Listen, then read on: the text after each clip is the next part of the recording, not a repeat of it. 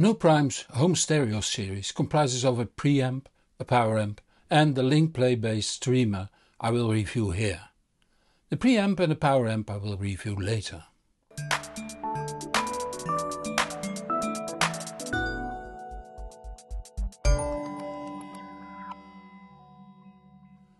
NuPrime is a US based company founded in 2014 and started by teaming up with the OEM factory to buy Nuforce's high-end products assets. In the past I have reviewed both Nuforce and NuPrime products and always found them interesting. So this time I'll take a look at the Stream 9 streamer. Let's start with looking where it finds its place in your stereo. Being a network player, it needs to be connected to your network over a network cable or Wi-Fi. This way it can play music from streaming services, internet radio, and when you have a computer or NAS with music stored on it, it can play that too. The digital output of the Stream 9 has to be connected to a digital to analog converter, DAC for short, over AES-EBU, SPDIF, Toslink or I2S. The DAC is then connected to an amplifier, in turn connected to loudspeakers or headphones. If your amplifier or AV receiver has a built-in DAC, that can be used instead of a separate DAC and amp. Primary functions can be controlled from the infrared remote control.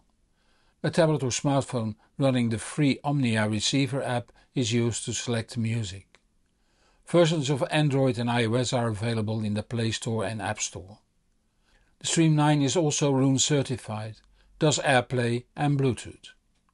You could use the Stream 9 as input selector by connecting for instance the digital output of your CD player or other digital source to it.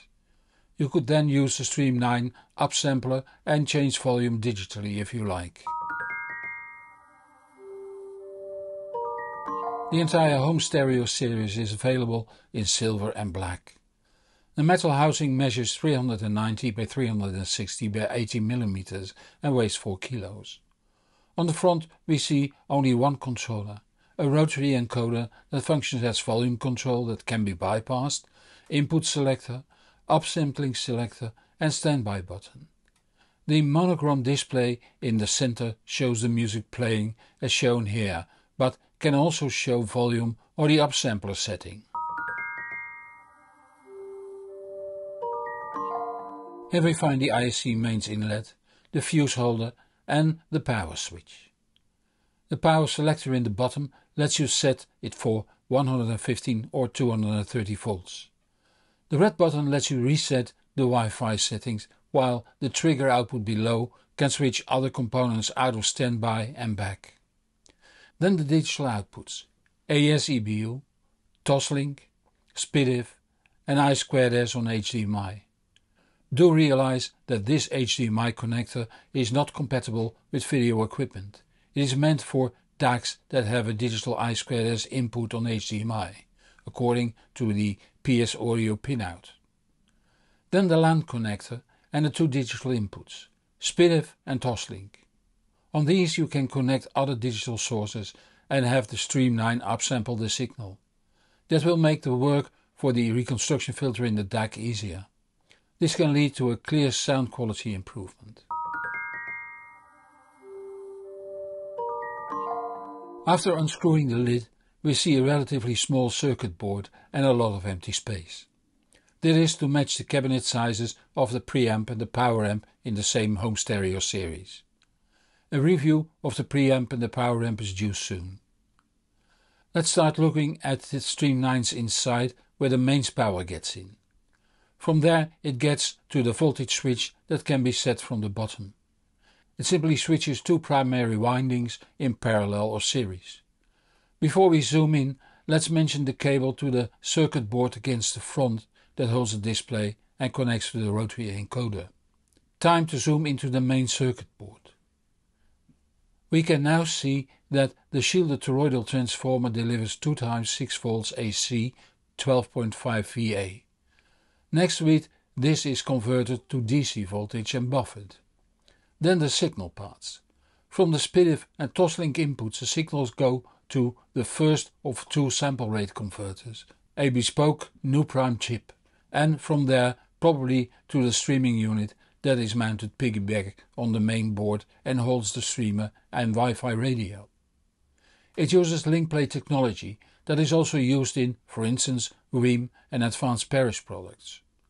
This means that if you use the Omnia receiver app, on which later more, you can also control, for instance, a RIM Mini in the kitchen connected to the radio there. The Ethernet connection is probably galvanically separated and interfaced here before going to the streaming board. On that board there can be switched between the inputs or the streaming signal, and from there the signal goes to the second sample rate converter that offers upsampling up to 768 kHz PCM or DSD-256. Having a sample rate converter at both the input and the output makes the chance of jitter on the output signal clearly smaller, provided it is designed well. Last but not least, there is a small circuit board soldered on top of the main board that holds the Qualcomm Bluetooth system on a chip. When the Stream 9 is connected to the network, the DAC and the power, it is time to install the Omnia receiver app on your smartphone or tablet. Links are in the manual. When started the first time, you will be guided through the setup. When that is done, you can browse for music. Here you see the options. Preset is where you can store your favorite music amongst all sources, including internet radio stations and, for instance, Spotify. My library brings you to your own music on a hard disk, NAS or computer. Below it the streaming services that are supported. Let's look at my music and go to a home music server. I have 3 NASes. This time I use Big Sin, which is a Synology DS1819 Plus with DX517 extender. It runs Minim Server, which is a DLA server program for audio only. Let's go to Artist to show you that scrolling is ultra fast.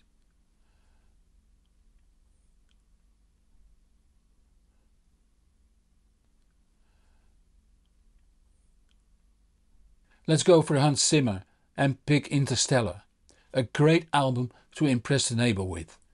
Lots of movie effects and very well done too. On the Now Playing screen you can select Random Play, Repeat and Set Volume. Mind you, this is the digital volume control on the streamer, not on your amp. It's fine for small adjustments, but in other cases use the volume control on your amp or preamp to keep a sensible gain structure.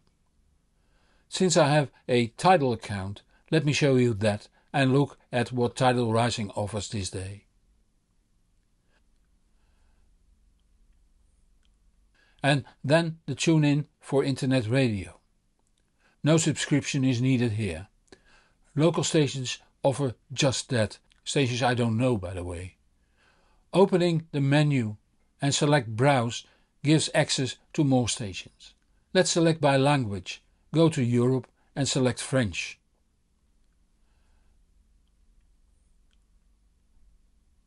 Et voilà! Finally, let me show you that next to the Stream 9 the app sees the RIM Mini as well.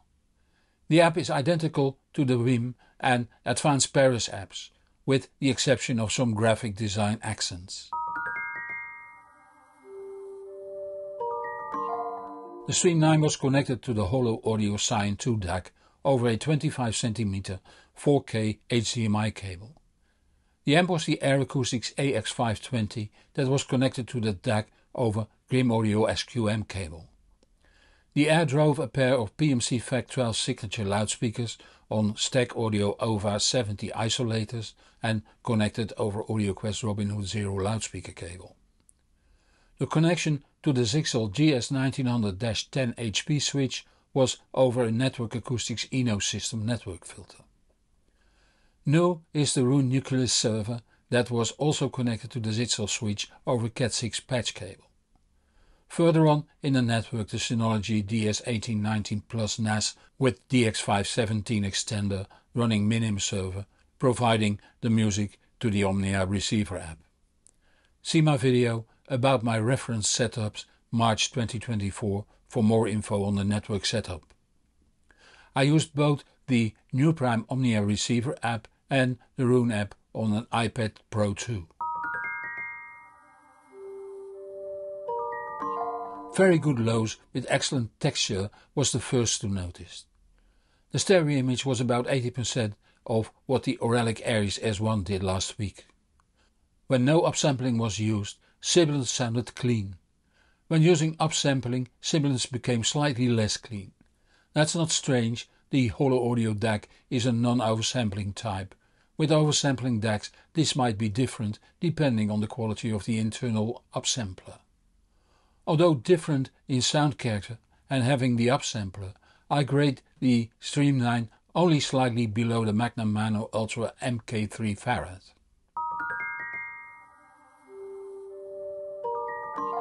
Being a Roon addict, I find the Omnia receiver app, like their sibling apps from Wim and Advanced Paris, simple.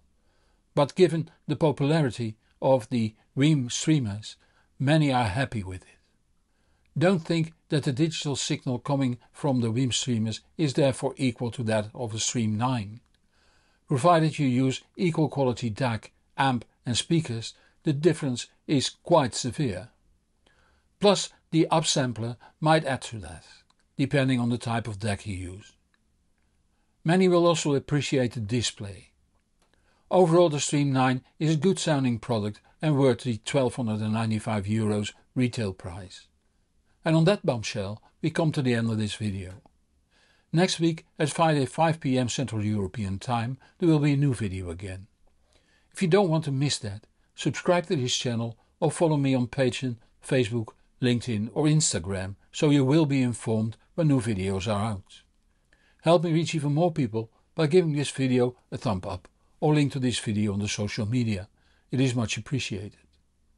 Many thanks to those viewers that support this channel financially.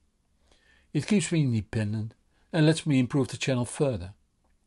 If that makes you feel like supporting my work too, the links are in the comments below this video on YouTube.